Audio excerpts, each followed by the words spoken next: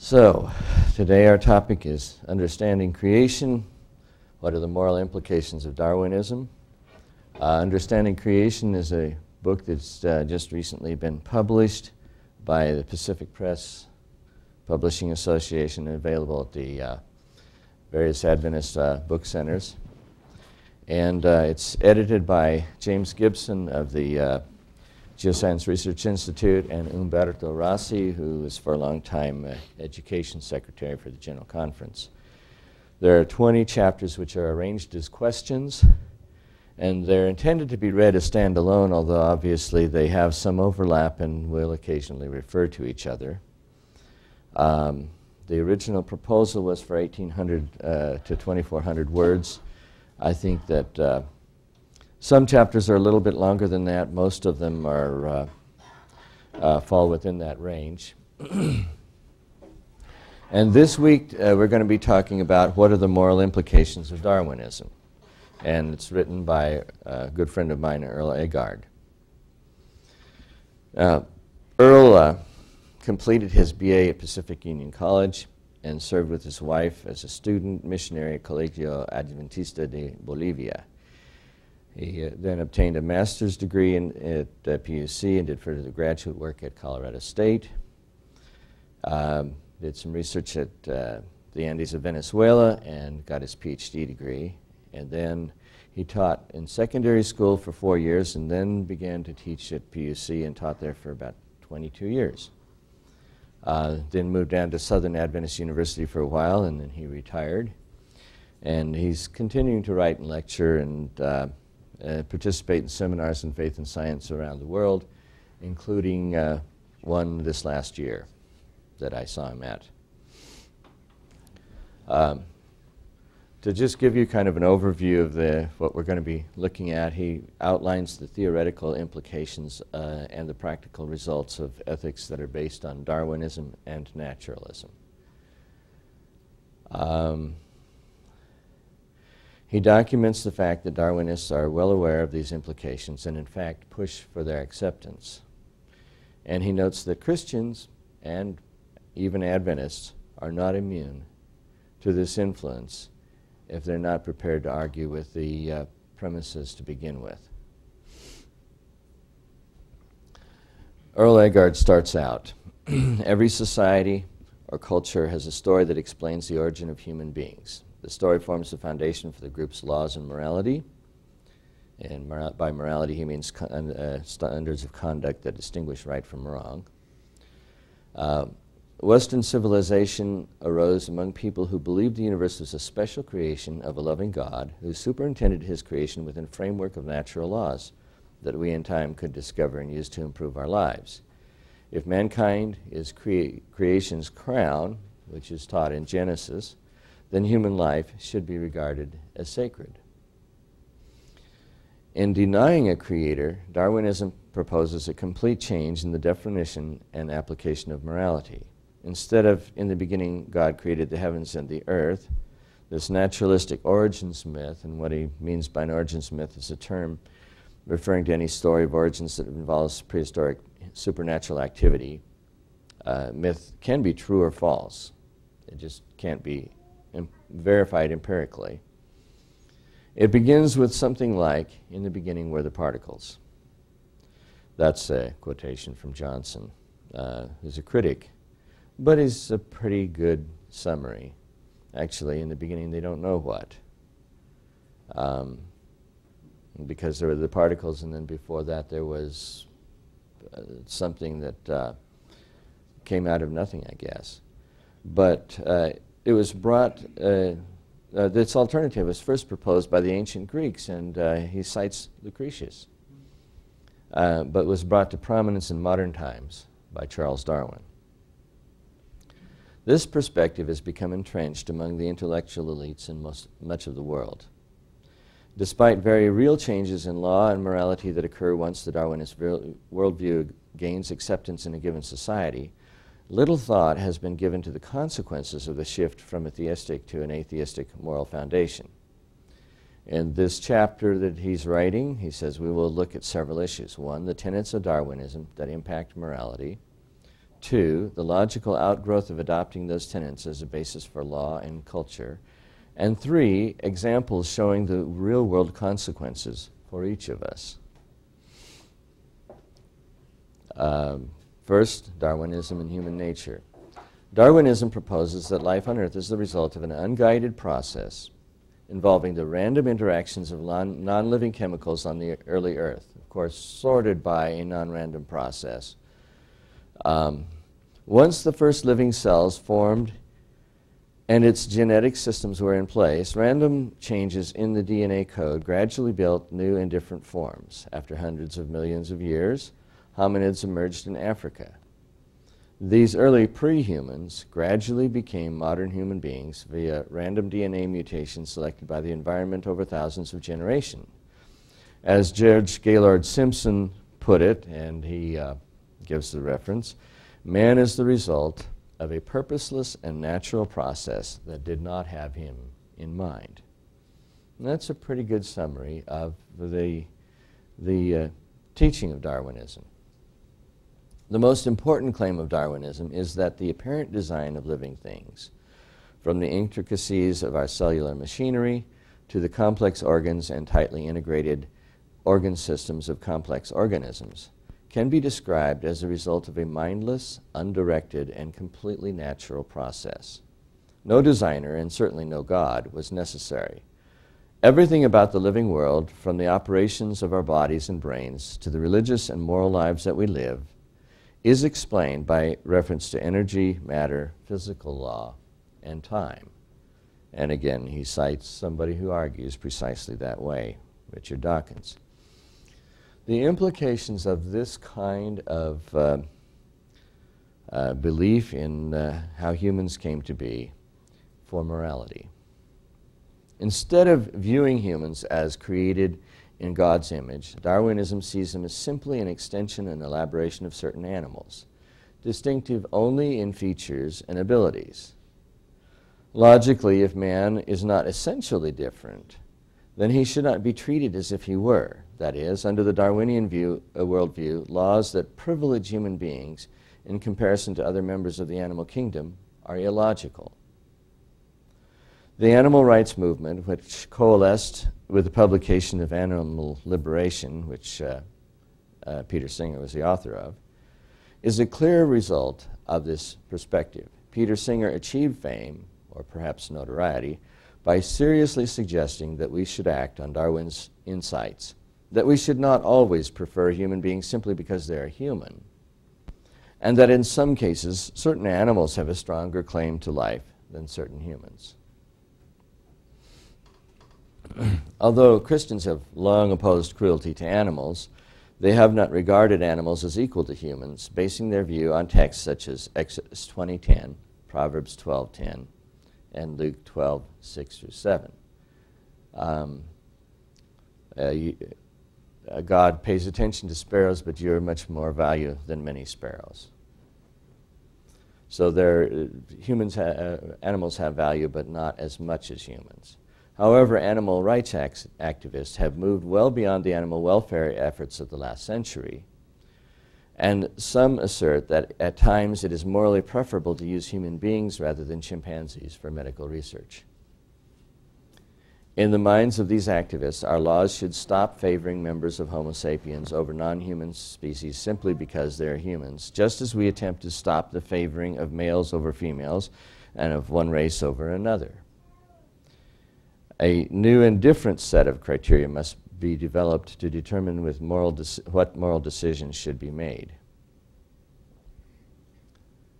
Created from animals, perhaps the most comprehensive attempt to work out how our society should be reordered according to a Darwinist reality was published by the late James Rachels, formerly a philosophy professor at the University of Alabama at Birmingham. His book, Created from Animals, attempts to work out Darwinism's moral implications. It is a relentlessly logical explanation of where naturalistic thinking leads. And if one grants Professor Rachels his premises, it becomes very difficult to argue with this major conclusion, that the proper view for a Darwinian is the ethic he calls moral individualism. And of course, he has the reference for that. Since man is not a special creation made in God's image, but the result of an unguided gradual process of evolution by natural selection over millennia, we are not different in kind from the non-human animal world, according to Rachels. Thus, treating human beings, simply because they are human beings, differently than we do animals is, in his terms, speciesist. To parallel racist or sexist. In other words, we express an unjustified bias that grants our species privileges that we refuse to other species. The basic idea of moral individualism, as proposed by Rachels, is that how, quote, how an individual may be treated is to be determined not by considering his group memberships, but by considering his own particular characteristics, end quote. Professor Rachels expected that this view would result in an improvement of the treatment of animals through widening the circle of moral obligations, which traditionally was applied to human beings. The broader circle would include animals, mammals showing evidence of higher brain function, for example, great apes, dolphins, and elephants. I don't know if you've ever seen an elephant draw a picture. It is striking. Of course, if higher brain function is to be the measure of one's moral status, then humans judged to lack the requisite brain function can be treated as if they were lower animals, which also lack such function.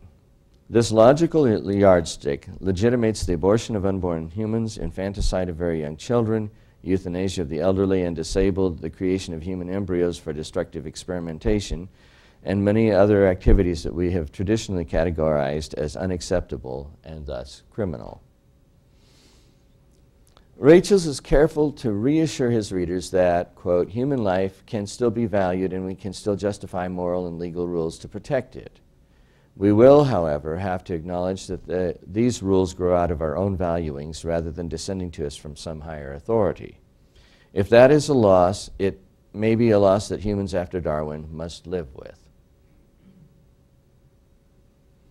Or die with, of course, since the ethic that Rachels espouses imperils many of our fellow human beings who have long been protected by our espousal of the sacredness of human life. If society deems humans no more special than any other species, the burden of those disabled and thus useless or expensive does not have to be borne.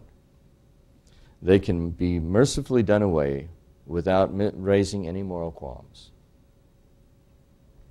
Some will say this extreme outcome merely represents the cogitations of an academic philosopher with no real-world application. Those tempted by the comfort of such thoughts would do well to read the current literature in bioethics in general. Even some Christian bioethics have become converts to this Darwinist view. James Walters, in Is Coco a Person, and he gives the reference, argues that a person's unique moral claim to life depends primarily on his or her mental capacities. The individual being who will never possess, or is forever beyond the possession of, neocortical functioning, does not have a special moral claim to life. This Christian professor expresses agreement with Peter Singer that handicapped babies, disabled adults, and others may be killed under some circumstances. Among bioethicists, this position isn't shocking, but it is certainly a long way from the traditional Christian concept of the sacredness of human life. And now we apply Darwinism. So what are the practical moral implications of Darwinism? Rather than speculate, we can look for evidence of how human beings are to be treated in nations that have moved from a commitment to the laws of nature and nature's God, which is, of course, quote from the American Declaration of Independence, to an embrace of the Darwinian view of the origin of life in mankind. Perhaps the easiest way to access trustworthy information, both about what is actually occurring and about what is being discussed, is to search the internet using the term Darwinian bioethics.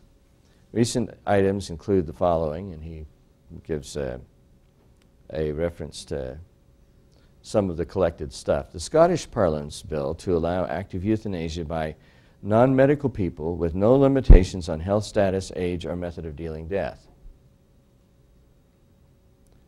So I kill you, I claim that you asked for it, whatever, and it doesn't matter whether I'm a doctor or not.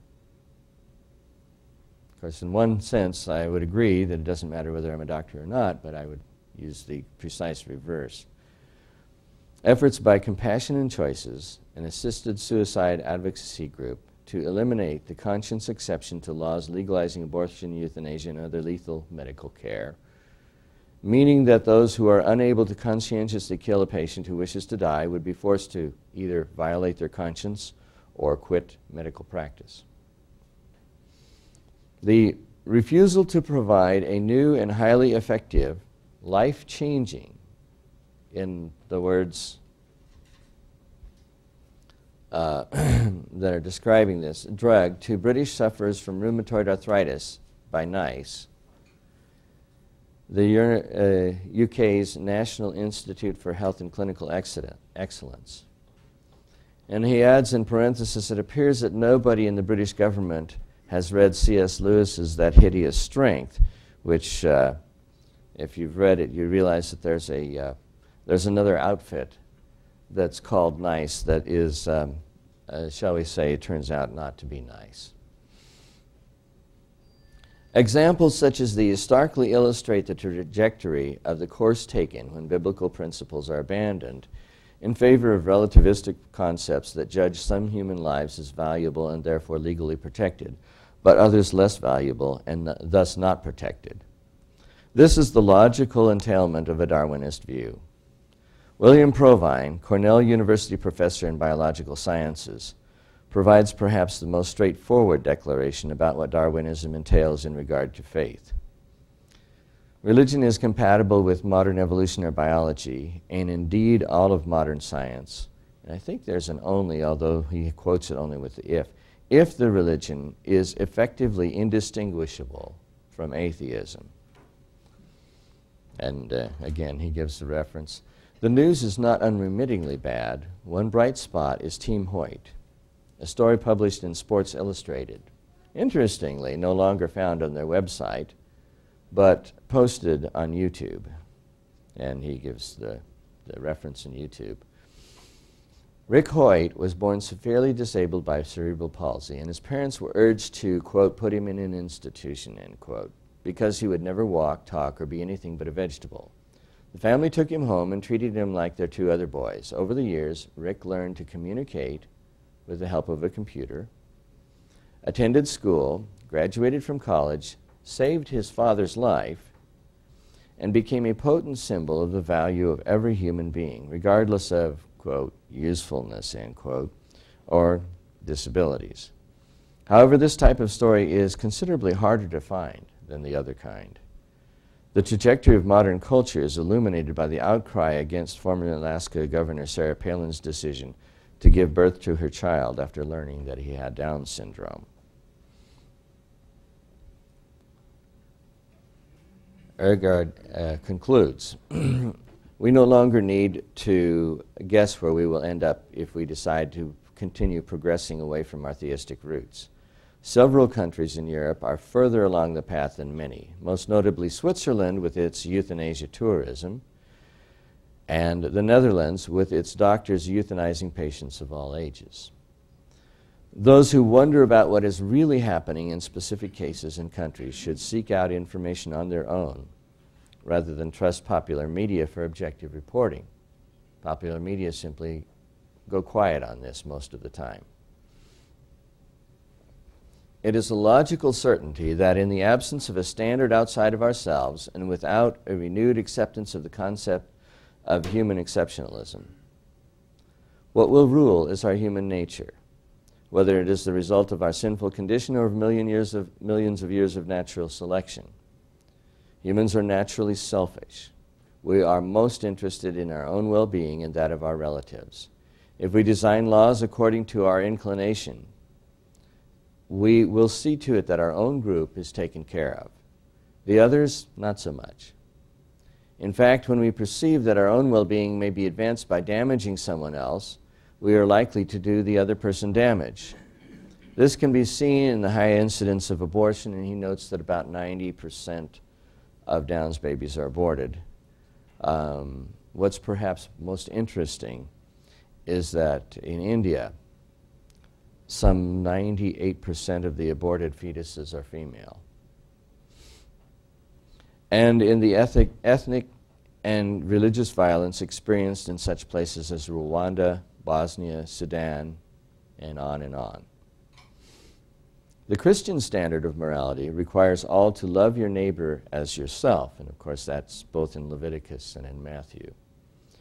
Despite constant failures in meeting this moral obligation, it has nevertheless encouraged protection of the poor, weak, and disabled much better than any system man has devised.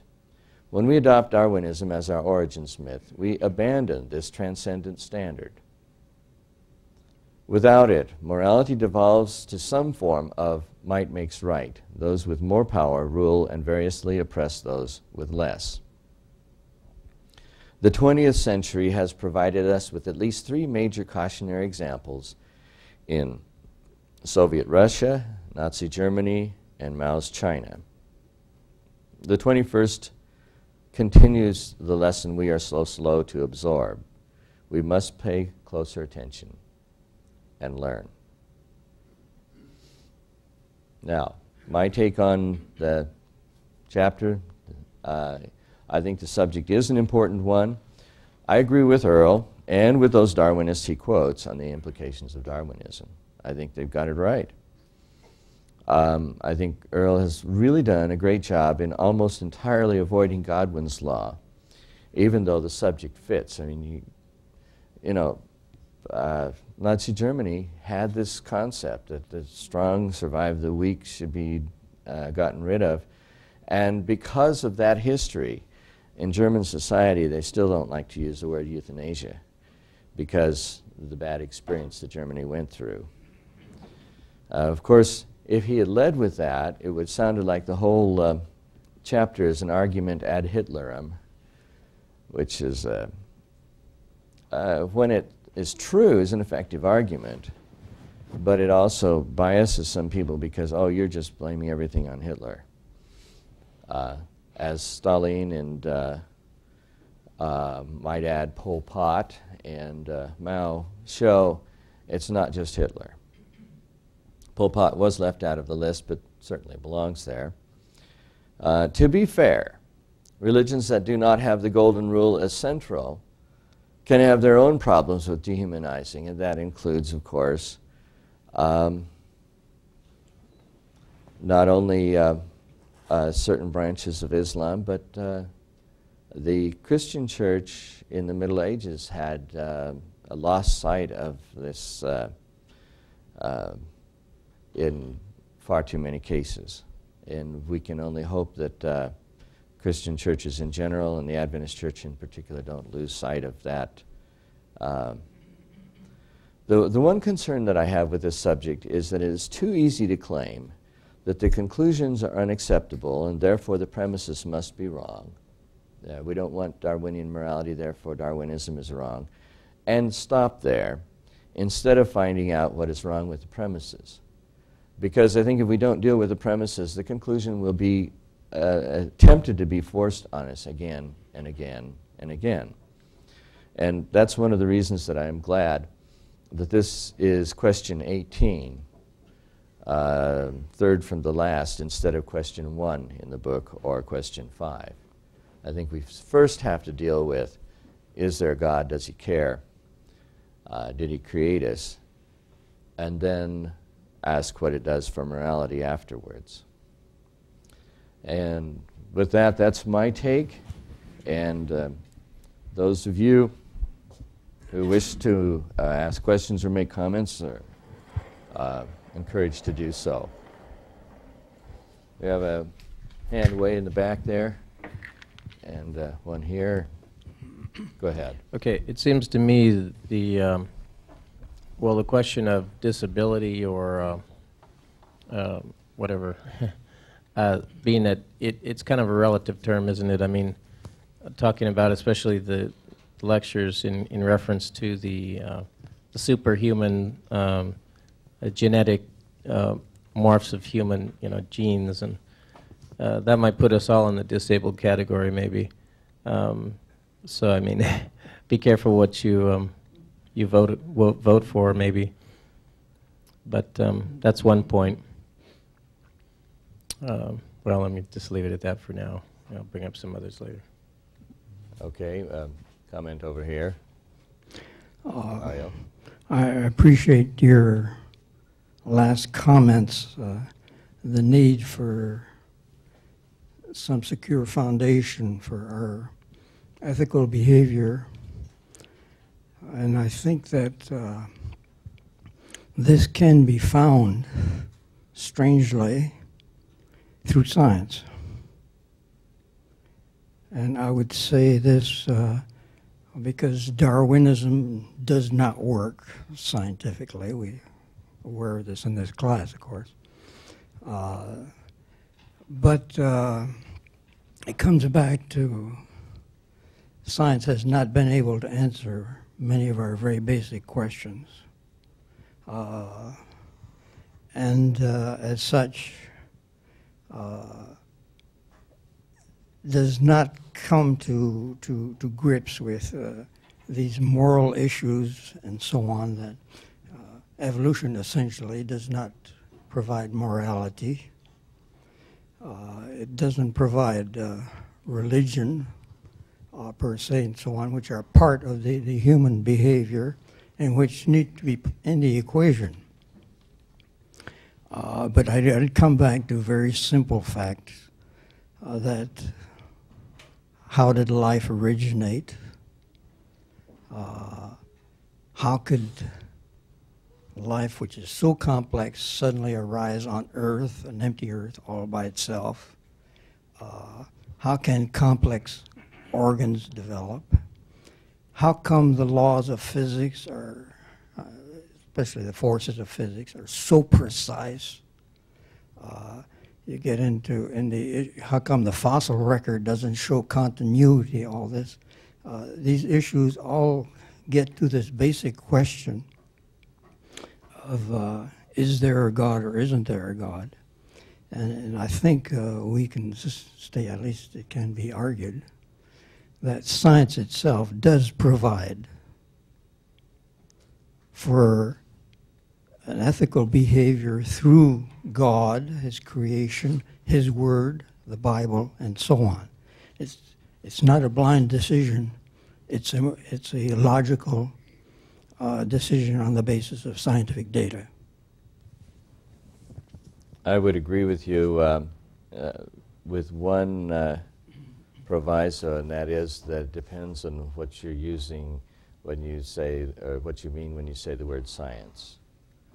Science can be understood in two separate ways. One of them is the body of knowledge that's out there, and reasonable implications from that knowledge. And the other one is the current scientific consensus. And most people tend to feel that, well, the current scientific consensus is what that body of knowledge should be pointing to. And if you make that connection, then the current scientific consensus is clearly against the intervention of a God. And so if you make that connection, then science doesn't point towards God. On the other hand, if you say, what does science really say, as opposed to how scientists, or at least some scientists, perhaps the majority of scientists, wish it said, I think it is arguable that, in fact, the facts of science, as opposed to how they're interpreted by the standard scientific community, do point towards a God. And of course, once you have a God, then suddenly you have to ask, well, does he have, is there any kind of owner's manual for running humans? And if there is, I think then we have to pay attention to it. I fully agree with you that it depends on your definition of science as you use this. And we have to ask ourselves the question, is science an atheistic philosophy, or is it an open search for truth? And I'm uncomfortable or at least I feel that science is less likely to find truth if it restricts its conclusions to naturalistic phenomena. On the other hand, if science is an open search for truth, it points definitely to God. And of course, if there's a God, we'd have some word from him. The Bible would be that word. And that word provides us the morality that we tend to lose sight of when we exclude God from the picture. I would agree with that. We have another comment back in the back. It seems like the euthanasia question is based on, society being burdened with costs, or mostly, I guess, primarily cost-wise. Is it? I mean, if I'm getting that correctly. So, I mean, if they're going to say, are these people useful, then you get in a definition of usefulness, which Yes, becomes you do. very dangerous. I mean, because you could think of a lot of people that are fairly useless maybe, but, is everyone going to be euthanized, like criminals or other things? Essentially, of course, euthanizing criminals is known as the death penalty. right, exactly. That's what I was just going to comment. But, of course, it's not done to all criminals. You have to kind of earn it in that sense. But. Paul, Yes. you made that comment about India, and I kind of missed what were the full implications of what was happening in India. Oh, in India, 98% or so of the aborted fetuses are female. Now, it's a little difficult to imagine that all of the genetic defects in India are on females. So you have to start asking questions about maybe there's, shall we call it selection bias that is happening here. And it's very interesting to watch feminists squirm when this fact is pointed out, because,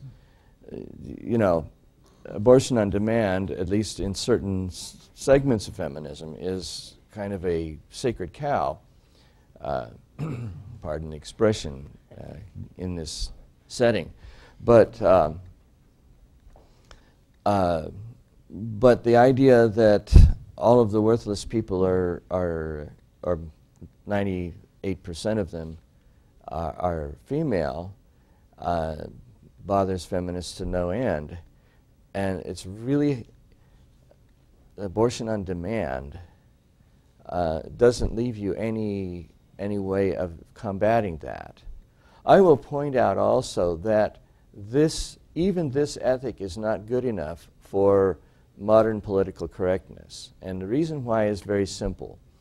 You notice that the worth of a human being is dependent upon their mental abilities.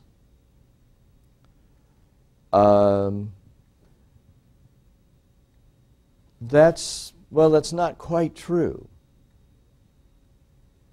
Because when we go to sleep at night, we don't have any mental abilities to speak of. That we're less sentient at that point than an awake chimpanzee. Or for that matter, an awake rat. And so you can't say, well, it's okay to kill people as long as you do it in their sleep. I mean, that just doesn't make a lot of sense. And that means that we have to allow for potential abilities. And I don't think it'll work very well to say, well, you can kill 3-year-olds because their mental abilities are only as good as a really good trained chimpanzee. For one thing, that's not true for some 3-year-olds, but for another thing, I mean, at a certain point, there are attachments that make it really hard to say that. And if you say, well, it's because of their potential mental abilities, well, then all fetuses that don't have obvious genetic defects or something like that. I mean, I'll grant you that, trisomy 23, let's say, not Down syndrome won't work really, but there are some other trisomies that can get you into trouble that are worse off than Down syndrome on the average. You could say that person will never amount to much more than a well-trained dog, maybe less, if you're trying to be critical. But the abortion on demand takes fetuses that could turn into geniuses.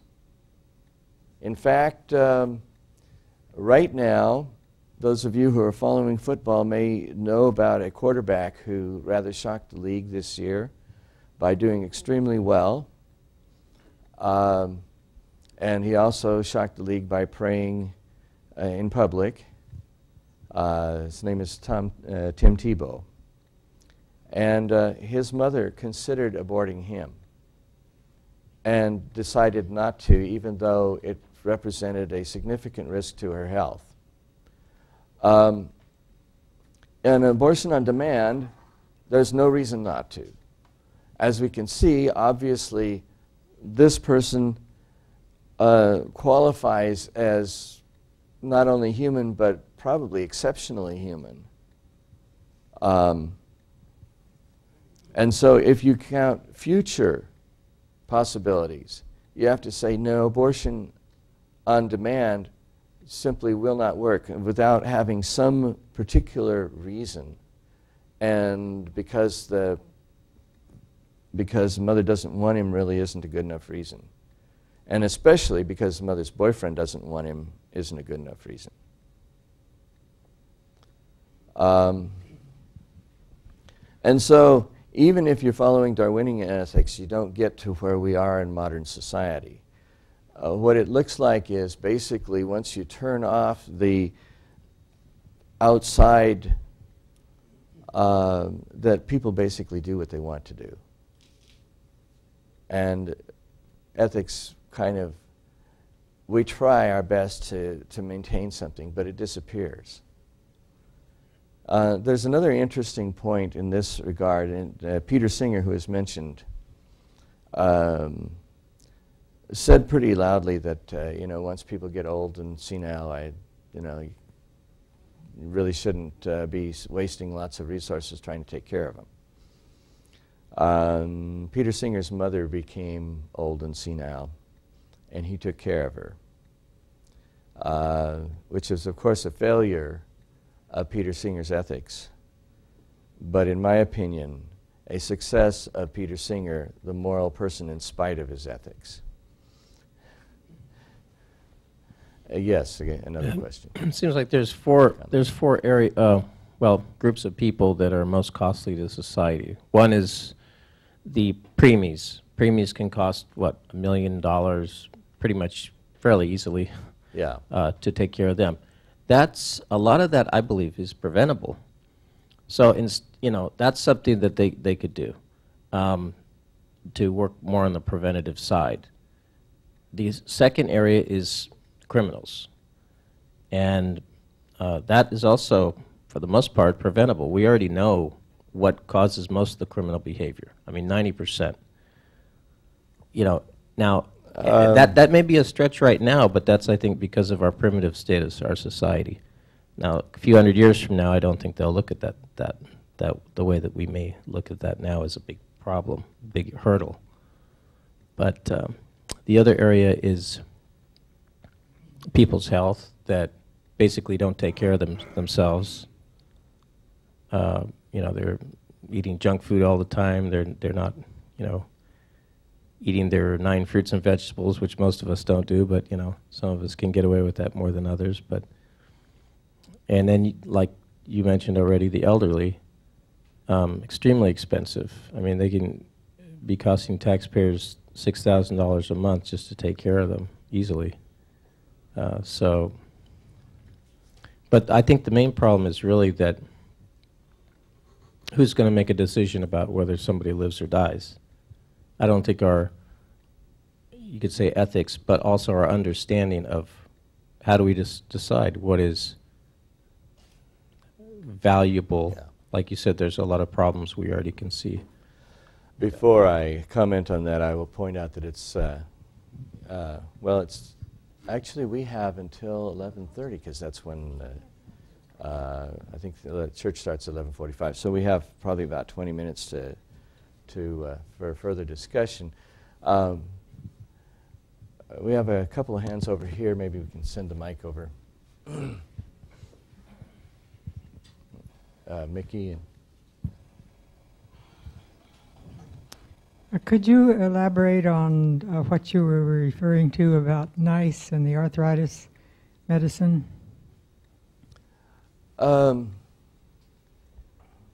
it was one of the more recently developed medicines, and it had been patented, and there was a lot of research costs that the company was recovering at that point. And so they had the price of the medicine up, and I said, well, it's a good medicine, but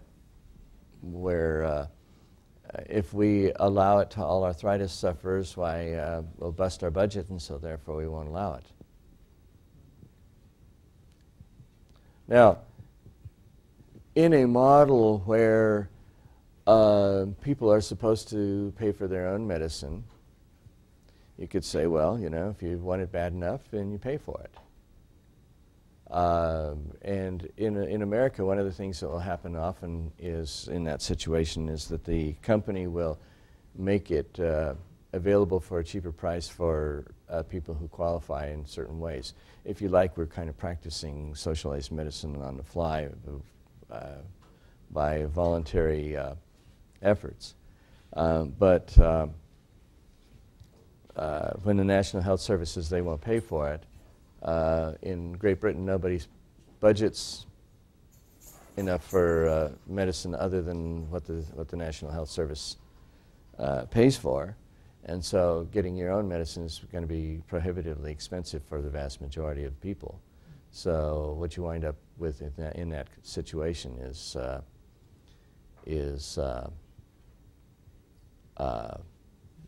the government basically denying it to the entire population except for those who are rich enough to afford it.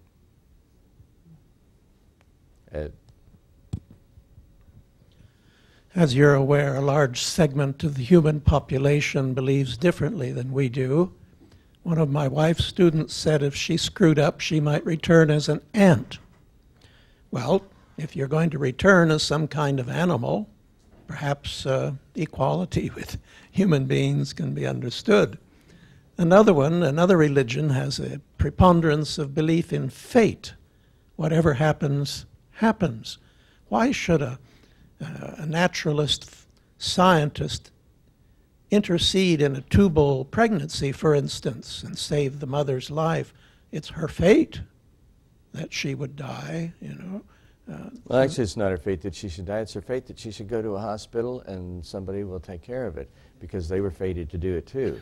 The problem with using fate is that you can't make a coherent argument as to how human choices should be guided. So I'm wondering how Darwinism affects these great religions, besides Christianity.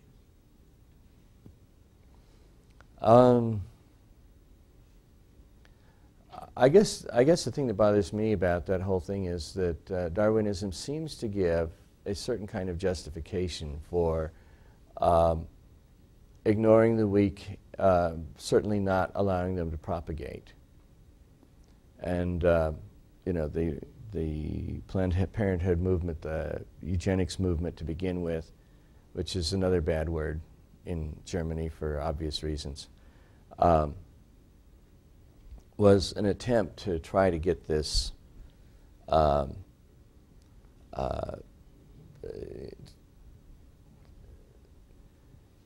you know, people who are not very bright and who are bringing up children who are not very bright, well, they just shouldn't have as many children. So we need to do something to stop that. And you start by sterilizing, and if that doesn't work well enough, then you move on to putting them to sleep, which is what was happening in Nazi Germany in the early 1930s, or late 1930s, when they had enough control to do that. I wanted to make 2 points. One is that Margaret Sanger and Peter Singer have both done a number on Western thought and morality that is being devastating, I think. The second point is that in countries where girls are euthanized or aborted, we're having larger and larger populations of men. Right now, the impact of that is that a lot of men are going to other countries, marrying women that don't even speak the same language, but that are poor, but they need a husband, and the husbands need a woman. Some of my students are telling me that in their countries that they're beginning to see extreme negative happenings based on this kind of kill the girl, and have lots of boys left. It seems to me that at some point in the fairly near future, with the large countries that are killing off girl babies, we're going to have so many men that they're going to have to go to war. It's an interesting comment, and it's particularly interesting in India is one place, of course, where the abortions are taking place, but they're all voluntary in one sense. In China, each family is allowed one child because they're trying to reduce population. Well, of course, if you're going to do that, then you have to figure out some way of keeping the fertility rate down, and one of the easiest ways to do that is having abortions. And so Chinese families are deciding, well, they want a male line. So the females are getting aborted there too, disproportionately. And there's a lot of only children males in China right now, and it's there's some very interesting things happening in terms of the society, and only children tend to be spoiled, and so you have a nation of spoiled children, so it's turning into a very interesting situation, and I don't know where it's going to go, but it's not one that brings warm feelings to my heart when I think about it. Al and I went to the San Bernardino County Medical Museum this week, and there was a picture of a Chinese woman and her son, who was about 3 or 4 years old. He was surrounded by fruit and flowers and butterflies and art and musical instruments, and obviously living the good life, and she had this large smile on her face. She was obviously very happy. This was a propaganda picture from the 30s, I believe, to enforce the one child per family that was, widely circulated in China.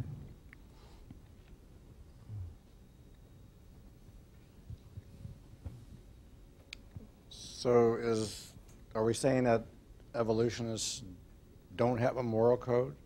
Or if they do, that they're being inconsistent then with the evolutionary theory?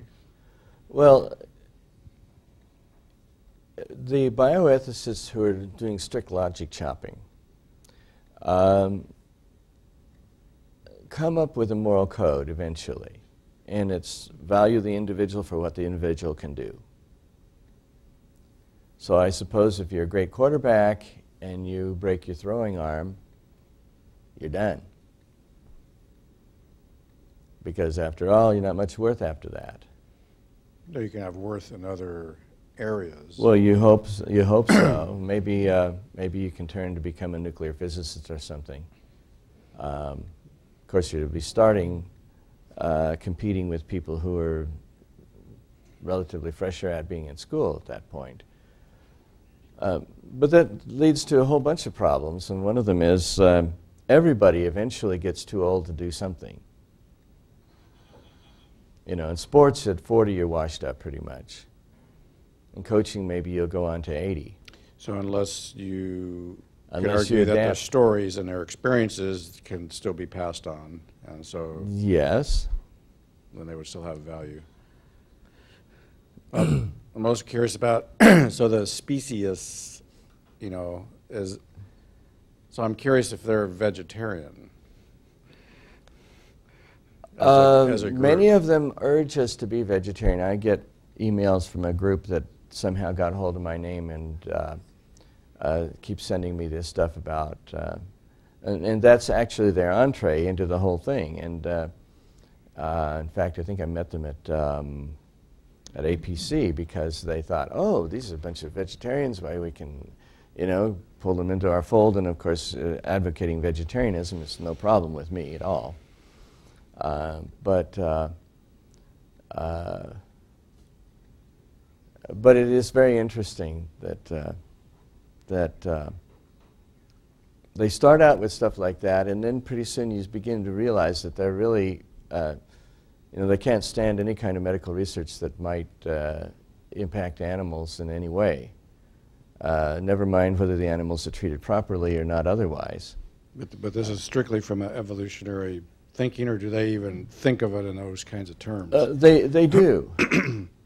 So if a certain species has evolved beyond other species, then wouldn't there be a relative value there that it would be useful to preserve the more evolved species over another? Well, you see, their argument is that, yeah, you've evolved beyond other people, but this kid with Down syndrome, why, he's no better than a chimpanzee.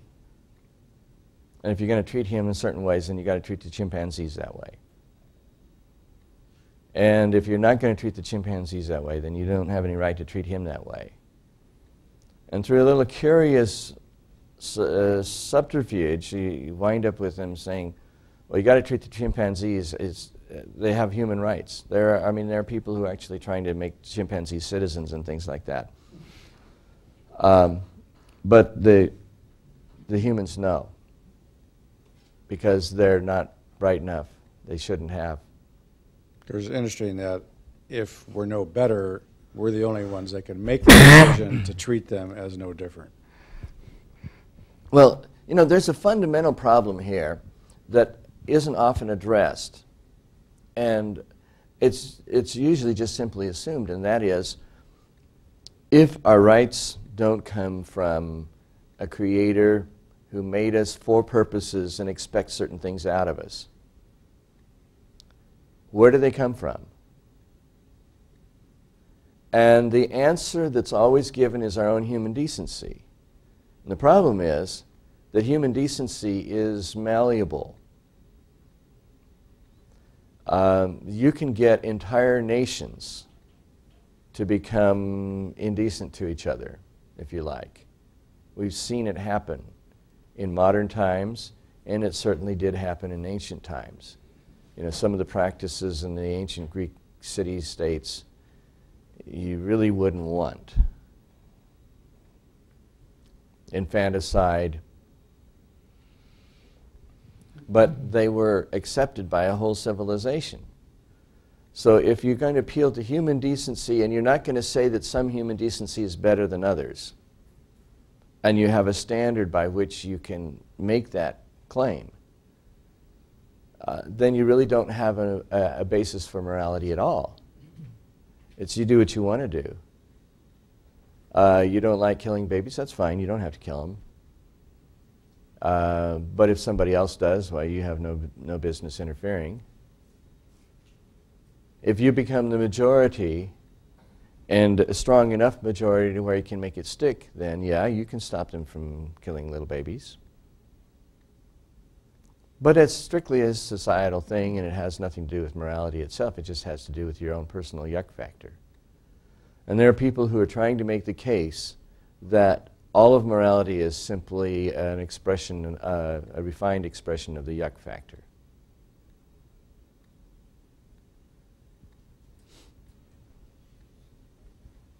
We have one over here. Down here in the front row.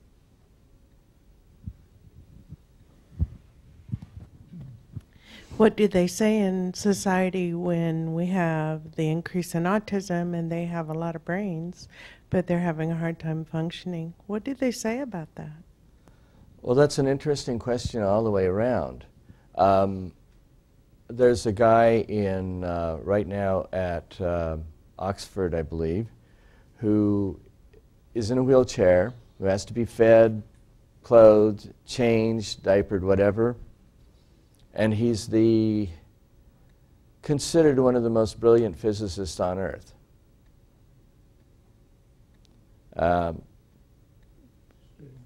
Stephen Hawking. Is his value the fact that he can't do anything, or is his value that he can think? And it reveals a really a problem with this kind of, how do you value people? If you value humans because they're human, I think you're probably on safer ground, and especially so if there really was a God who really did design humans and who really did put them at the apex of his creation. I'm going to make one other case in morality, and this is maybe a little bit of a surprise, but I think that the problem with murder is more with the person who murders than the person who gets murdered.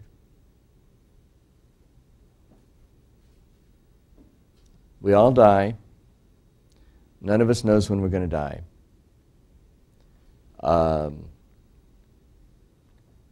If it comes earlier to some than others, we have to kind of be prepared for that.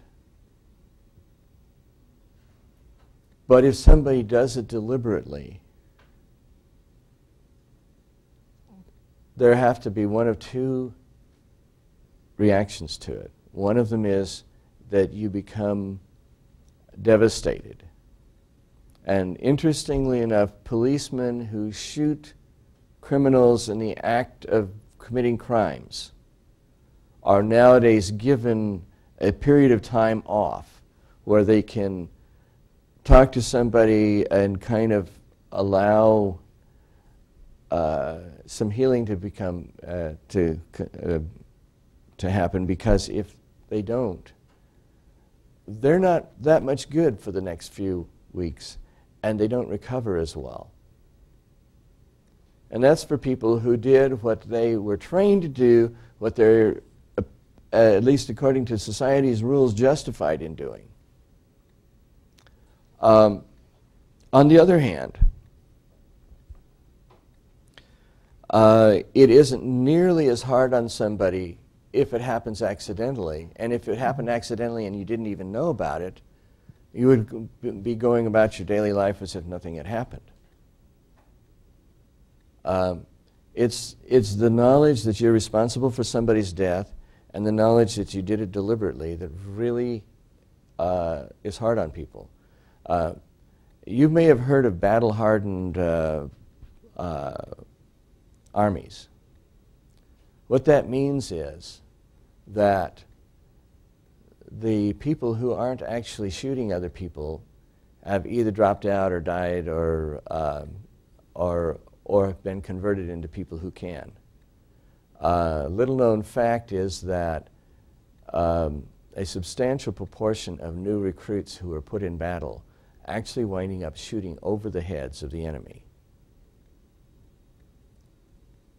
deliberately missing them, or semi-deliberately missing them. And it's the battle-hardened ones that go right for the chest and take them down. And that's why an army that hasn't been tested in battle actually doesn't do as well. But when you do that, there's a part of yourself that has to be kind of steeled. And, you know, it reminds you of the conscience that's seared with a hot iron. I'm not sure that's good for people in general. It's arguable as to whether eventually you have to get to that point.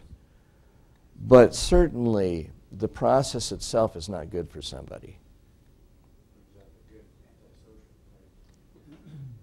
So do we have an obligation for those that are coming home from Iraq and Afghanistan and they have battle scars and they're useless and they're not able to do anything, just as in Vietnam, so we have no obligation to take care of them?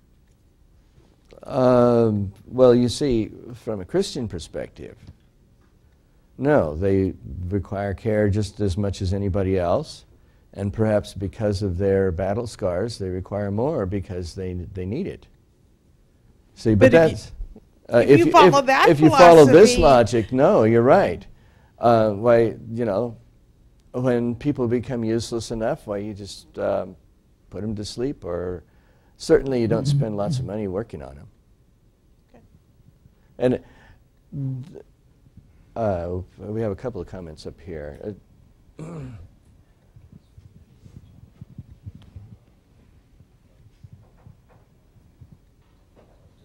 Just real quick. I saw a special on Hitler on Nova or something a few weeks ago, and he actually said that he, you know, we think of Hitler as so bad and everything in his in the SS and all this, but he actually instructed his generals in his in his army to ignore your morals.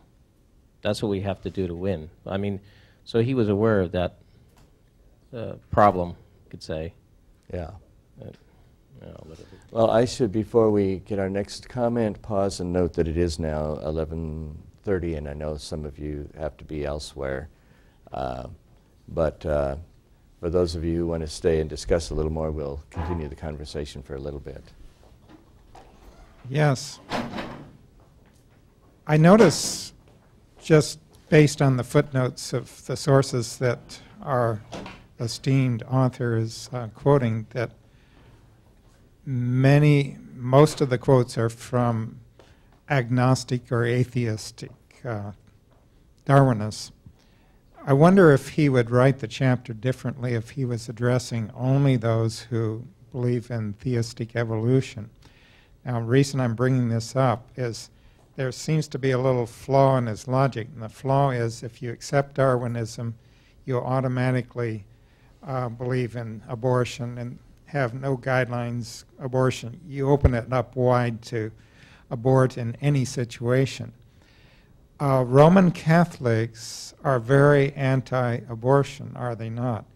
Yet, with the Pope's blessing, Roman Catholics can accept any form of theistic evolution. As long as the soul gets put in man at some point. And you have to, that's the key, you have to divide between soul and body.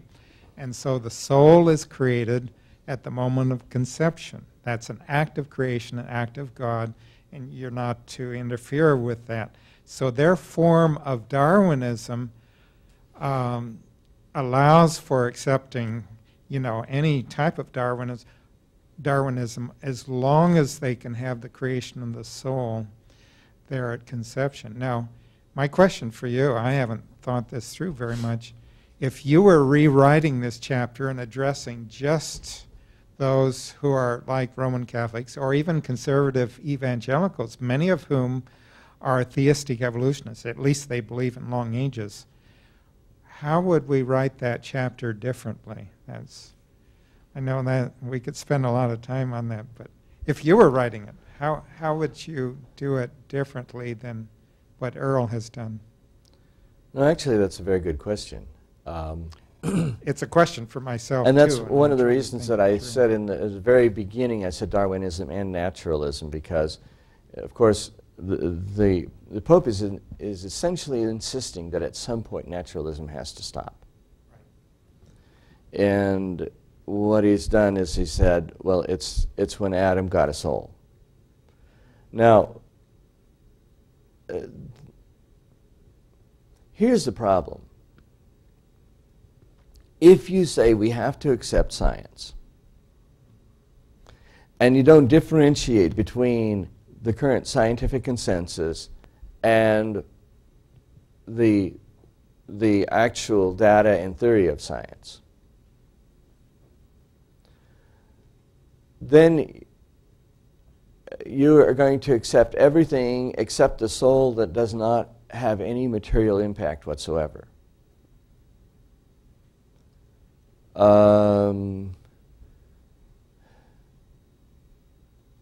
Except that soul does have a material impact in that we build churches, we do all kinds of things that the church would say is in fact the response to what God has to say to our souls, whereas the Darwinists would insist that that is simply a naturalistic outgrowth of what humans had to do to survive. And one of the things they had to do to survive was become religious. So yeah, we can be religious, but it doesn't really mean anything. It's just one of those cultural things that we do. And so what the church has tried to do is to avoid conflict. It's really been doing that ever since it got burned by Galileo. It got burned really, really badly by Galileo, and it's putting Copernicus's book on the no-read list, the index, I think is what they call it. And they basically had to eat their words. And they finally done so, officially. But they kind of did it unofficially for so long that everybody knew, including them, that that was a mistake. And because of that, when any other challenge from science came out that had the blessing of the scientific community, they didn't feel able to challenge it from a religious standpoint. And as long as you're going to do that, you'll eventually have to back off in the soul as well. If you're going to insist that there's some part of us that can contact a God that's out there, then you have to go against Darwinist science, because Darwinist science cannot tolerate that. So you're saying they're inconsistent in accepting Darwinism, yet advocating the divine creation of the soul. That's right. If they were really smart at it, I think they would go with intelligent design. Which many of them do. Which I think, frankly, eventually they'll wind up doing. Now that gets to a whole different point, and that is that one of the problems that we're fighting is the perception that whenever science and religion have a conflict, science always wins and religion always loses. And in fact, I wrote an editorial for Origins a while back asking, does religion always lose? And basically I took up that specific question and I think answered it with a no. And I think that if you're in a religious tradition that can do that, you have a far more cogent and powerful answer to the kinds of arguments that I've just outlined here on, you know, what about, is there anything transcendent about us? So your message to our theistic evolutionist friends would be, look, your position is totally incompatible with your theology and your defense of you know, the unborn child. Your theology doesn't match up with, you know. I applaud 99.9, maybe close to 100% of what they have to say about abortion. I can't applaud how they got there because I don't think that it's consistent enough to meet the challenge. Thank you. We have a comment over here. Whoops. I wanted to go back to your battle-hardened comment. You were talking, I think it had something to do with the yuck factor, right? As far as the battle-hardened people being able to shoot over the head or well, shoot at the battle-hardened people shoot at the person rather than shooting over their head. Right. Yeah, and unfortunately I don't remember the statistics, and I'm very uncomfortable just making them up because 65.3% of all statistics are made up on the spot.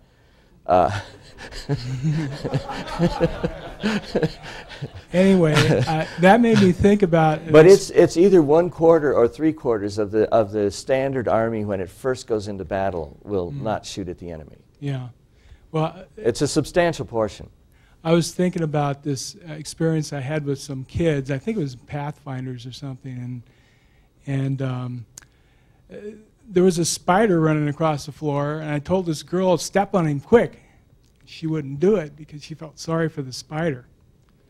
You know, so I was thinking, you know, well, when God had Adam kill the first lamb, I'm sure he didn't like to do it either. So it's almost like that yuck factor isn't reliable either. And I agree with that. I agree with that. That trying to make morality out of a yuck factor leads to some rather inconsistent morality. Comment down here. Regarding Dr. Sanford's visit, is it the 4th or the 11th? I got caught on that. The bulletin says the 4th, and it's probably wrong. I think that's wrong because I have scheduling for the following. Yes, no, in fact, and I know you're right, because it is the 8th that he's scheduled to speak some other places or something like that. That's right. It is the 11th. Yes. And it is my fault, and, well, I'll do my best to correct it now, and what? We will be here next week. It's the week after. A couple more questions? I think I've been reading in the newspapers that that statistic about the soldiers is actually an older statistic from like World War II, and maybe Korea, and maybe even somewhat up into Vietnam. But that the Marines, I was reading about the training and stuff in the newspaper, and that the Marines and the Army have learned from that, and that the soldiers they're putting out nowadays, that doesn't hold true. The guys are much more deadly. They basically they've figured out a way to train them to get over much that, shoot and kill, and that's it. Yeah. That's part of it, but it's and any army worth its salt who has that goal in mind, has to take that into account. And you still probably have battle-hardened people, but they're just more hardened than they used to be, and they start out at a higher lethality range. It's interesting. I don't know if you guys read this sharpshooter that killed 137 people or something like that, and earned the name of Shaitan el Fallujah, or something like that. Basically, the devil of Fallujah, or maybe it was Ramad. It was one of those two. Anyway, he was in one of those battles and just picking people off all the time. The first person that he picked off was a woman who was carrying a grenade and trying to throw it at some soldiers. And she dropped a grenade. He hesitated. His commander said, "No, you got to shoot her." And he did. And he said after that he didn't hesitate. And so, I mean, you can see that this is one of the things that happens when you kill people, even when you feel it's justified. And if you're doing it when you don't feel it's justified, what usually happens is you make up reasons in your mind why it must have been justified, and so that it's easier to kill anybody that gets in your way, because after all, they're in your way. And I think this is really an important point, that killing, the thing that's hard is not that the baby dies, it's that the doctors and nurses and care people know in their hearts that they didn't really try to help, that they actually tried to make it worse.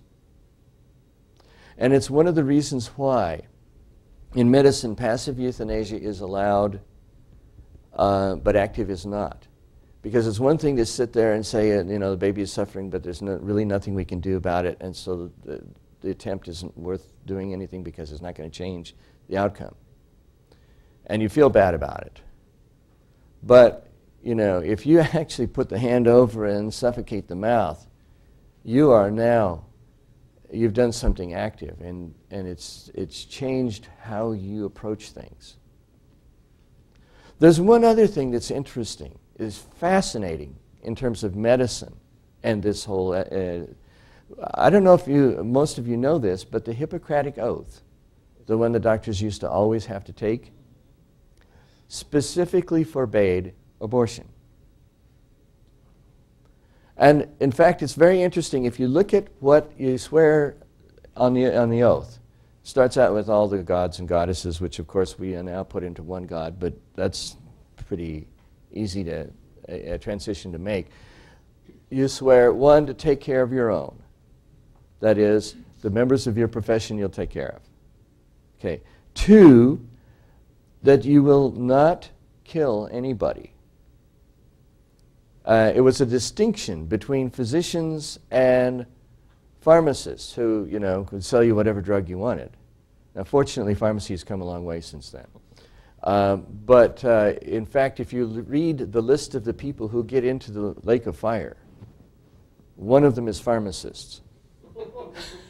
And the reason why is because the pharmacist, you know, you want some strychnine so you can kill your neighbor, you go down to your friendly pharmacist and you buy strychnine, and, you know, hey, it's whatever you want to do with it, so that's fine with me, you know.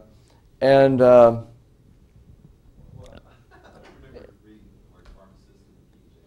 no, but it is in the Greek, pharmakoi. I think it's sorcerers is how it got translated. And but you know, these are the people who do magic spells and conjunctions and magic potions. And one of the magic potions is, you know, death potion to somebody else. And the other thing that physicians promise not to do is to have sex with their patients. Even the slaves. Now, think about that a little bit. What it is trying to say is, when you go to your doctor's office, you will be in a safe place. You don't have to worry about somebody killing you, somebody sexually violating you. That once you walk in, they're not going to harm you. And that was the basis of medicine. And we've sometimes lost sight of that. And I think that when physicians are put in position, you don't need a doctor's license to give somebody a poison. You know, whether or not you want to argue that people should be allowed to commit suicide and other people should be allowed to help them, there's no reason to involve physicians in that decision.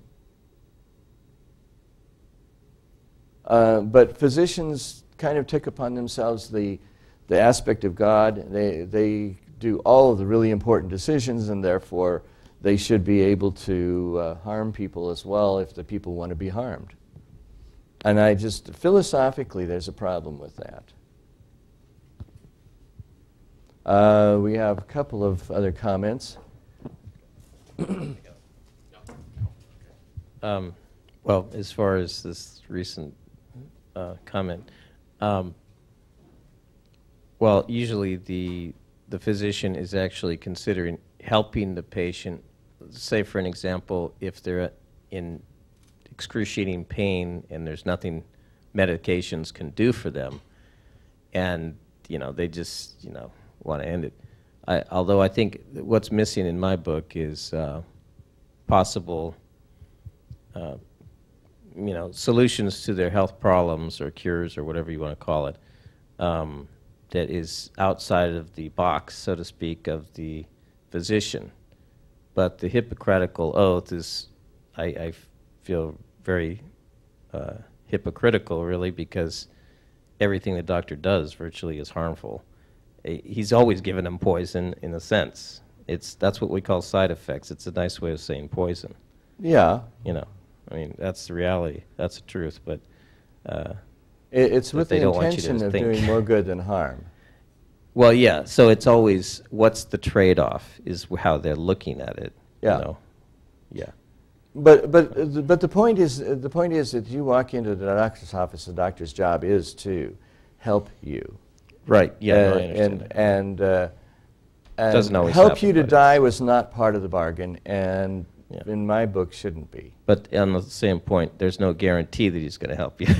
Yeah. And it still does happen. They have sex with their patients, and you see it on the news. Yes, but I will say this. But it's good that there's... If they do, it's one of the ways you yeah. can lose your license. Oh, yeah, yeah. And I think that part of it is still there.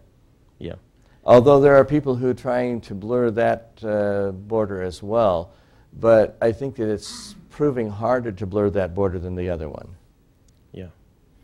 Anyway, back to the other subject. As far as I just was going to make a couple comments here, the value of like people. If you look back in history, many artists and geniuses of one sort or another were not valued in their time, and yet later we value them greatly. So it's like I said before, it's mostly man's flawed thinking process that just is not good at deciding these things in general. Some degree they may be able to.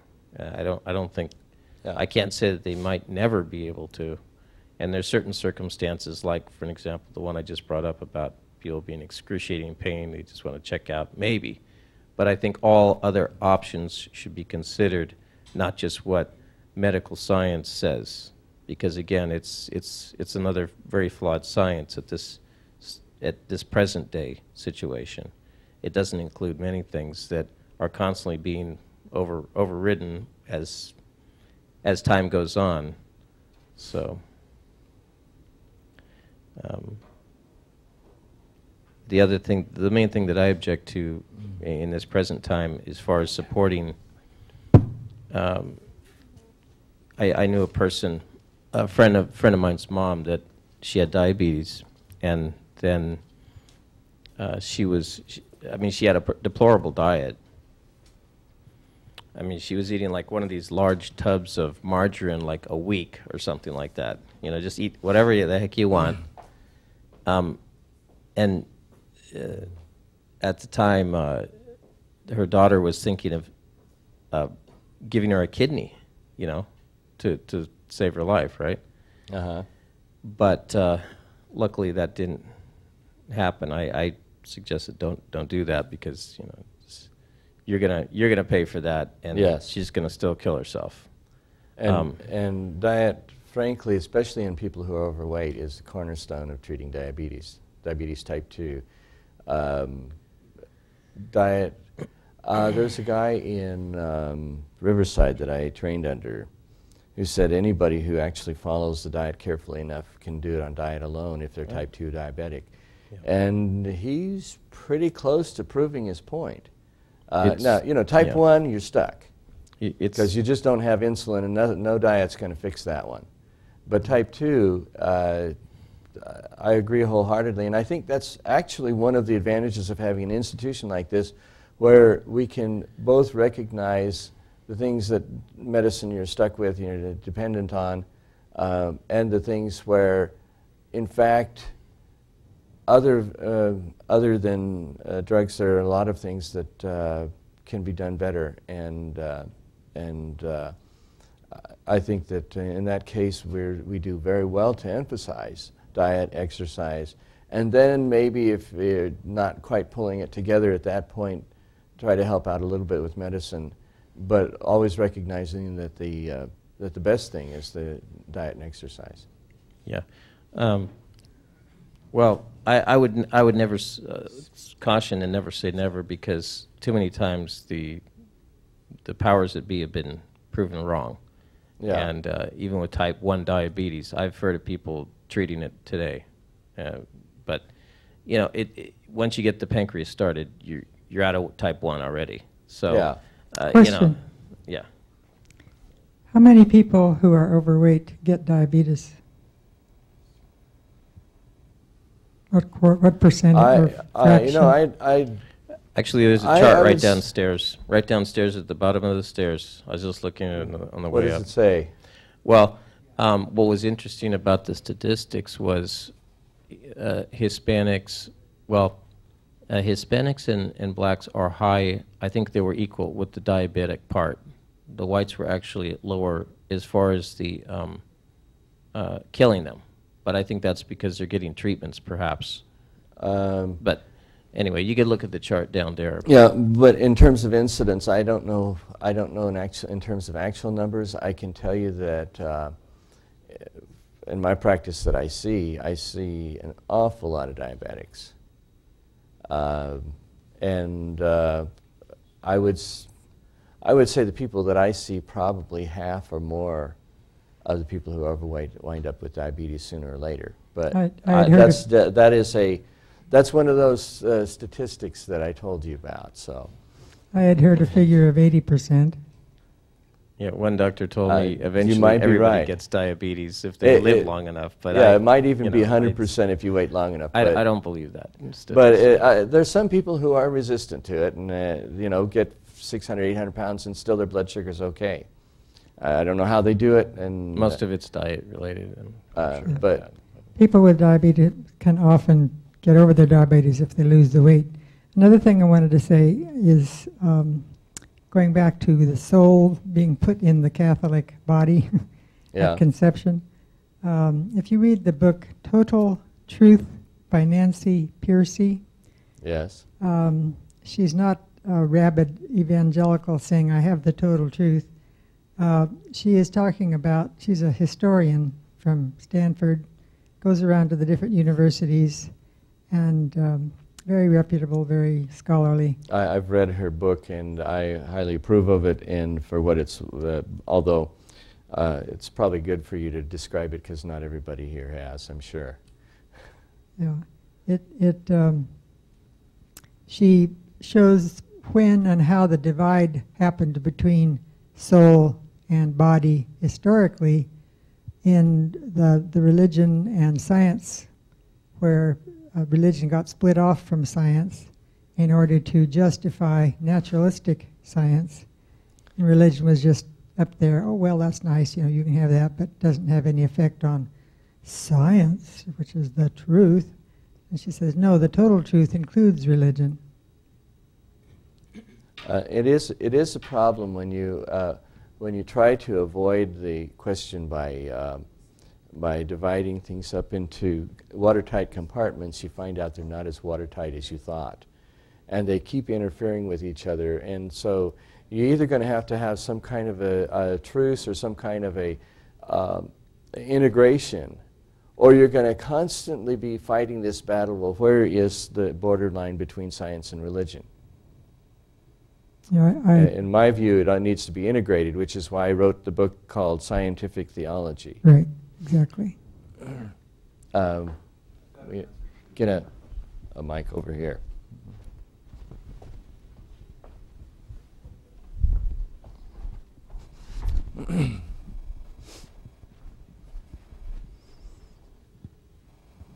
I think I've got a partial answer to your question.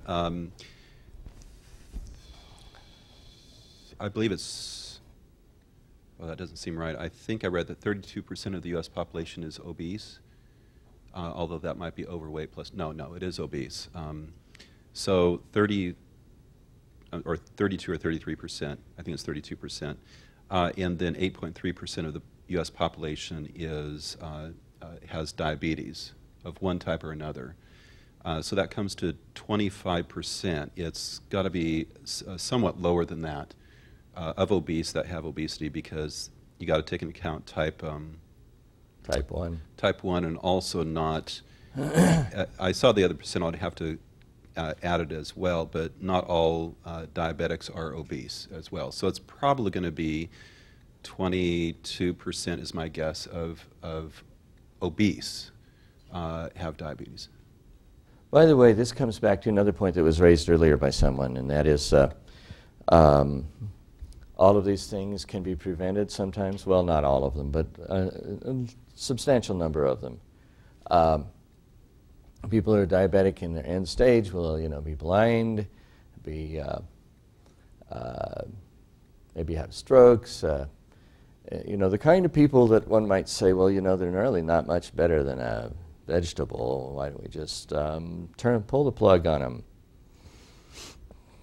And I would argue that one of the advantages of keeping those people going is that it forces us to ask ourselves, is there something else that we could do to prevent this from happening?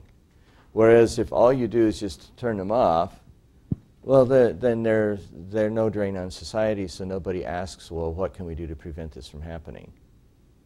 So there are practical reasons as well as theological ones for not wanting to dispose of the problem quite so easily. You also mentioned that the hardening factor, the battle hardened, that if I say I want to die, if my life isn't useful to me, then I put the burden on my husband to become hardened, to know he killed his wife at her request, but still it would tend to blunt his conscience. Yeah, well, what happens is that, let's supposing that he lives on and then he marries again, and the next wife, it'll be a little easier for him to say. Yeah. I will never marry anybody beside my wife. Well, that's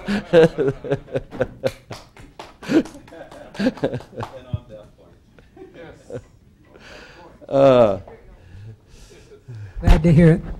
This is probably a good time to close up shop.